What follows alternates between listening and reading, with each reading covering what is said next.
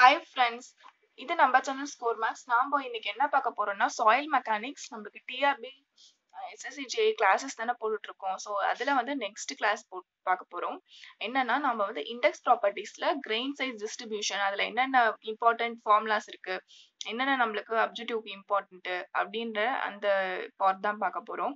So நம்ம சேனல்ல already fluid mechanics, building மெட்டீரியல்ஸோட வீடியோஸ்லாம் போட்டிருக்கோம். நீங்க சிவில் படிக்கிறீங்க அப்படின்னா நிறைய எக்ஸாம் படிக்கிறதுக்கு ரொம்பவே யூஸ்ஃபுல்லா இருக்கும். அதே போல ஜென்ரலான வீடியோஸ், கரண்ட் அஃபேர்ஸும் நம்ம சேனல்ல இருக்கு. ஸோ அதையும் பார்த்துக்கோங்க. இன்ஜினியரிங் மெக்கானிக்ஸும் நம்ம வந்து போட்டிருக்கோம். ஸோ டிஆர்பிக்கு அது யூஸ்ஃபுல்லா இருக்கும்.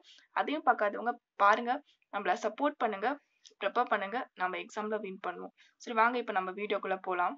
ஃபர்ஸ்ட் இண்டெக்ஸ் ப்ராப்பர்ட்டி எதுக்கு யூஸ் ஆகுதுன்னா கிளாசிஃபை சாயில வந்து ப்ரெடிக்ட் பண்றதுக்கு. அதோட இன்ஜினியரிங் ப்ராப்பர்ட்டிஸ் சொல்றதே நம்மளுக்கு இண்டெக்ஸ் ப்ராப்பர்ட்டிஸ் தான். ஸோ இப்போ வந்து நம்ம அதுல கிரெயின் சைஸ் டிஸ்ட்ரிபியூஷன் பார்க்கலாம். ஸோ கிரெயின் சைஸ் டிஸ்ட்ரிபியூஷன் என்ன? அது வந்து கிரேடேஷன். ஸோ அந்த சாயிலோட கிரேடும் யூனிஃபார்மிட்டியை வந்து டிட்டர்மினேட் பண்ணும் நம்மளுக்கு. ஸோ இப்போ வந்து சாயிலோட சைஸ் வச்சு அதோட சாயிலோட கிளாசிஃபை எப்படி கிளாசிஃபை பண்றாங்க அப்படின்னு பார்க்கலாம். இப்போ வந்து நம்மளுக்கு 300 mm விட அதிகமா இருந்துச்சுன்னா அது வந்து போல்டர். இதே வந்து 80 to 300 வந்து நம்மளுக்கு கோபிள்ஸ். இது 4.75 mm to 800 80 mm வந்து கிராவல். ஸோ அந்த மாதிரி 75 mu to 4.75 mm வந்து சாண்ட், 2 mu to 75 mu வந்து சில்ட். நம்ம லாஸ்ட் பார்ட் வந்துன்னா கிளே. 2 mu விட கம்மியா இருந்ததுன்னா அது கிளே. ஸோ மியூனா என்ன? 10⁻³ மீட்டர் அப்படின்னு நம்மளுக்கு இங்க மியூ. இப்போ பாத்தீங்கன்னா கோர்ஸ் கிரெயின்ஸ் வந்து சீவ் அனலைஸ் பண்ணுவாங்க. ஸோ கோர்ஸ் கிரெயின் நம்மளுக்கு கிரேவலும் சாண்டும் கோர்ஸ் கிரெயின் சாயில்ல வந்துடும். இதே வந்து ஃபைன் கிரெயின் வந்து நம்மளுக்கு செடிமெண்டேஷன் ப்ராசஸ்ல வந்து அனலைஸ் பண்ணுவாங்க. ஸோ நம்மளுக்கு ஃபைன் கிரெயின் என்ன? கிளேவும் சில்ட்டும் நம்மளுக்கு fine grain soil. Effective size. So இப்போ வந்து நீங்க வந்து சீவ் அனலைசிஸ் பண்றீங்க. ஸோ அதுல இருந்து நம்மளுக்கு ரிசல்ட் என்னென்ன அப்படின்னு பார்க்கலாம். எஃபெக்டிவ் சைஸ்னா நம்மளுக்கு D10. ஸோ அந்த நம்மளோட நம்ம 10% வந்து நம்ம ரெசிடியூ இருக்குல்ல, ஸோ அதுதான் வந்து D10 எடுத்துக்கிறோம். So uniformity கோஎஃபிஷியன்ட்னா CU equal to D60 by D10. So இதெல்லாம் ஃபார்முலா, இதெல்லாம் வந்து நம்மளுக்கு ரொம்பவே இம்பார்ட்டன்ட். ஸோ எஃபெக்டிவ் சைஸ்னா நம்மளுக்கு D10, uniformity கோஎஃபிஷியன்ட்னா D60 by D10. அதுவே coefficient of கர்வேச்சர்னா CC is equal to D30 square by D60 into D10. So இதெல்லாம் formula, இதெல்லாம் note பண்ணிக்கோங்க. நெக்ஸ்ட் இப்போ கிராவல் இருக்கு, அது வந்து வெல் கிரேடடா புவர்லி கிரேடடான்றத நம்ம வந்து இந்த யூனிஃபார்மிட்டி கோஎஃபிஷியன்ட்டும் யூனிஃபார்மிட்டி கர்வேச்சர் இருக்குல்ல, இந்த கர்வேச்சர் கோஎஃபிஷியன்ட் ஆஃப் கர்வேச்சர் வச்சு கண்டுபிடிப்போம். இப்போ CU வந்து 4 விட அதிகமா இருந்தா அது வந்து வெல் கிரேடட் கிராவல். அதே வந்து CC வந்து 1 to 3 இருக்கணும். ஸோ அது இல்லாம CU வந்து 1 இருந்ததுன்னா அது வந்து ஸ்கிப் கிரேடட், புவர் கிரேடட், அப்படி யூனிஃபார்மா இருக்கும் அந்த கிரேட் சைஸ். ஸோ அதெல்லாம் வந்து நம்மளுக்கு புவர் கிரேடட்ல போயிடும். ஸோ வெல் கிரேடட் தான் நம்ம எல்லா சமுக்கும், தட் மீன் எல்லா நம்மளோட பர்பஸ்க்கு ரொம்ப யூஸ்ஃபுல்லா இருக்கும். வெல் கிரேடட் சாண்டும் சரி, கிராவலும் சரி. இப்போ நீங்க சாண்ட் அப்படின்னா CU வந்து நம்மளுக்கு 6 விட அதிகமா இருந்ததுன்னா தான் நாம வந்து அது வெல் கிரேடட் சாண்ட் அப்படின்னு சொல்லுவோம். ஸோ அதே போல CC வந்து நம்மளுக்கு 1 to 3. இதெல்லாம் வந்து 1 மார்க்ல கேட்க சான்ஸ் இருக்கு, நீங்க நோட் பண்ணிக்கோங்க. ஸோ செடிமெண்டேஷன் அனலைசிஸ் நம்மளுக்கு என்ன? சாண்ட், இந்த கிளேவும் சில்ட்டையும் நம்மளுக்கு கொண்டு வரது தான் செடிமெண்டேஷன் அனலைசிஸ். அது வந்து ஹைட்ரோமீட்டர் மூலமாகவும் பண்ணுவாங்க, பெப்பர் அதை வச்சும் பண்ணுவாங்க. ஸோ அதோட கிரெயின் சைஸ் வந்து 75 மியூ விட கம்மியா இருக்கிற சாயில தான் வந்து நம்ம வந்து செடிமெண்டேஷன் அனலைசிஸ்ல கொண்டு வருவோம். ஸோ இது வந்து பேஸ்ட் ஆன் ஸ்டோக்ஸ்ல. ஸோ இது வந்து 1 மார்க் கொஸ்டின். இது எல்லாமே நான் 1 மார்க் கொஸ்டின், அதை மட்டும் தான் தேடி நான் எழுதியிருக்கேன். சைஸ் வந்து என்னன்னா 0.002 meter mm, that mean mm to 0.2 mm. So அதுதான் அது மியூ இருக்குல்ல, ஸோ அது 0.2 மியூ இருக்குல்ல, அதுதான் வந்து இங்க வந்து mmல கன்வெர்ட் பண்ணிருக்கோம்.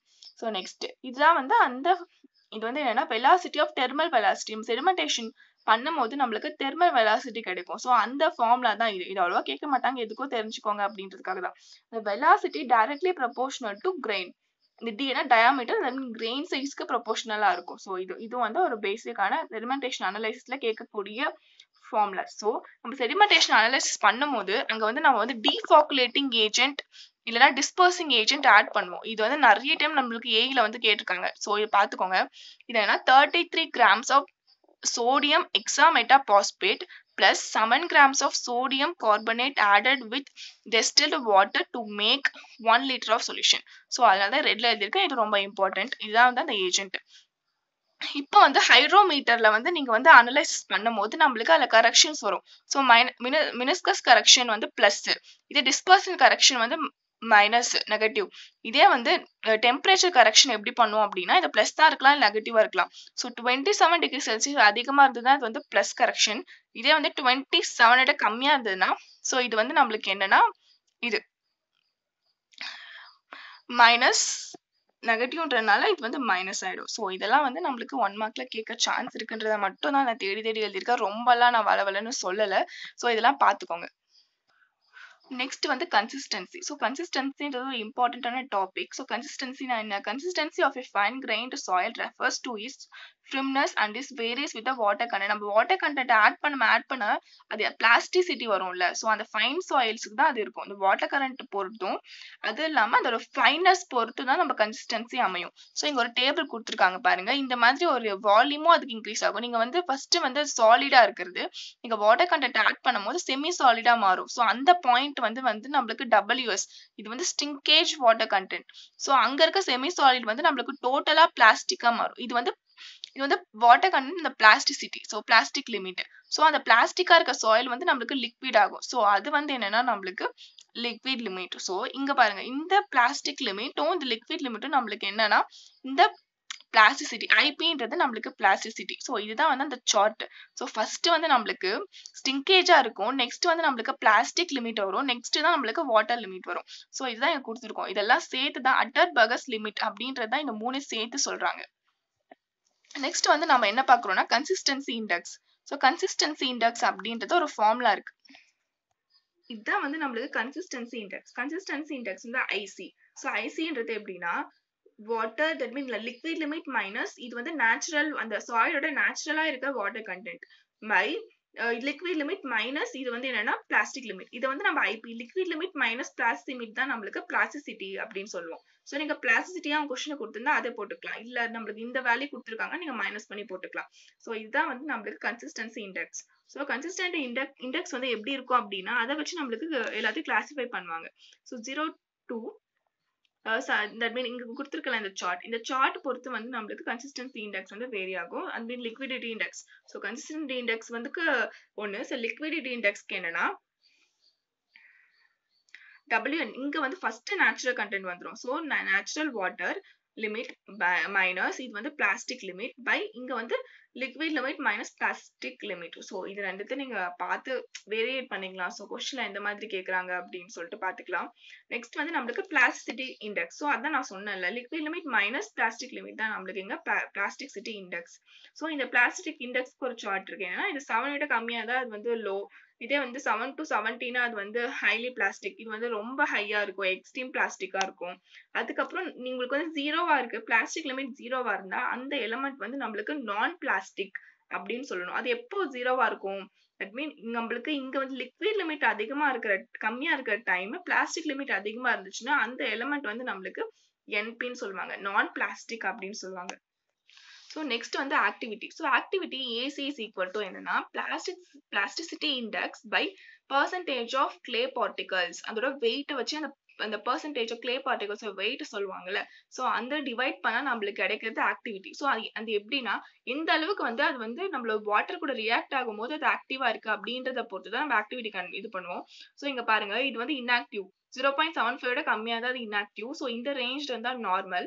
1.25 அதிகமா இருந்தா வந்து ஹைலி inactive. ஸோ இந்த பிளாக் காட்டன் சாயில் எல்லாமே ரொம்பவே ஆக்டிவான சாயில். அப்படி கிளே தான் நம்மளுக்கு ஆக்டிவிட்டி அதிகமா இருக்கும். நெக்ஸ்ட் டஃப்னஸ் இண்டெக்ஸ் வந்து என்னன்னா IT. ஸோ IT அப்படின்றது என்ன? ஐபினா என்ன? பிளாஸ்டிசிட்டி இண்டெக்ஸ் பை இது என்ன? Flow index.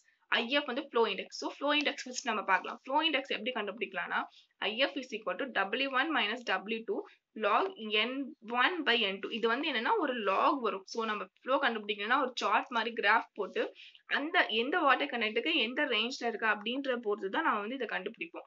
ஸோ இதை வச்சுதான் நம்மளுக்கு டஃப்னஸ்னா எந்த டைம் வந்து அதுக்கு ஷியர் ஸ்ட்ரென்த் வந்து அந்த சாயில் அட்டன் ஆகுது இல்ல. ஸோ அதை வச்சுதான் நம்ம டஃப்னஸ் இண்டெக்ஸ் கண்டுபிடிப்போம். நெக்ஸ்ட் இது என்ன? Property of virtue of which loss of shear strength on remolding can be regained by the soil. இது ஒண்ணுமே இல்லை. இந்த அளவு கொடுத்துருக்காங்க. நம்ம சாயிலுக்கு வந்து மெமரி இருக்கு அப்படின்னு சொல்லுவாங்க. என்னன்னா சாயில் நம்ம என்னதான் ப்ராப்பர்ட்டி லூஸ் பண்ண வச்சாலும் அது கரெக்டா ரீமோல்ட் ஆயிட்டு அதோட ஒரிஜினல் ப்ராப்பர்ட்டி வந்து அட்டைன் ஆயிடும். So regain is chemical equilibrium and reorientation of water molecules. So அதுதான் வந்து இங்க கொடுத்துருக்காங்க. தியோட்ரோஃபி அப்படின்னு கொடுத்துருக்காங்க. ஸோ அந்த என்னதான் நீங்க சாயில நீங்க மாத்தினாலும் அது லாஸ்ட்ல அதோட ப்ராப்பர்ட்டியை வந்து ரீகெயின் பண்ணி அதோட ஒரிஜினல் ஸ்ட்ரென்த்தை அட்டைன் பண்ணிடும் அப்படின்றது தான் இது. நெக்ஸ்ட் சென்சிட்டிவிட்டி, அதுக்கு வந்து ஒரு ஃபார்முலா இருக்கு. ஸோ அதை பார்த்துக்கலாம். அன்டிஸ்டர்ப்டு சாயிலோட யூஸையும் நெக்ஸ்ட் வந்து ரீமோல்டு சாம்பிளோட யூஸையும். ஸோ இதை வச்சுதான் இதுதான் வந்து நம்மளோட கிரெயின் சைஸ் டிஸ்ட்ரிபியூஷனோட ஃபார்முலா, அதோட டெஃபினிஷன், இம்பார்ட்டன்டான 1 மார்க்ஸ் கேட்கக்கூடிய இடம். ஸோ இது ஃபுல்லாக கவர் பண்ணிட்டோம். நெக்ஸ்ட் நம்ம சாயில நெக்ஸ்ட் ஒரு நல்ல டாபிக் பார்க்கலாம். நீங்க கண்டினியூவா சாயில் படிச்சுட்டே வாங்க, அப்பதான் வந்து நம்மளுக்கு போர்ஷன் கவர் பண்ண யூஸ்ஃபுல்லா இருக்கும். ஸோ நெக்ஸ்ட் வந்து நான் ஃப்ளூயிட் மெக்கானிக்ஸ் ஃபுல்லா கம்ப்ளீட் பண்ணியிருக்கோம். அதுக்கப்புறம் நான் கேட் கொஷின்ஸும் அதுல போடலான்னு இருக்கேன். ஸோ அதையும் பார்த்து ஃபாலோ பண்ணிக்கோங்க. இந்த வீடியோ உங்களுக்கு யூஸ்ஃபுல்லா இருக்கும்னு நினைக்கிறேன். ஸோ பிடிச்சிருந்தா லைக் பண்ணுங்க. ஏதாவது டவுட் இருந்தா கமெண்ட் பண்ணுங்க. நம்ம வீடியோவை பாருங்க, கண்டிப்பா உங்களுக்கு யூஸ்ஃபுல்லா இருக்கும். தேங்க்யூ.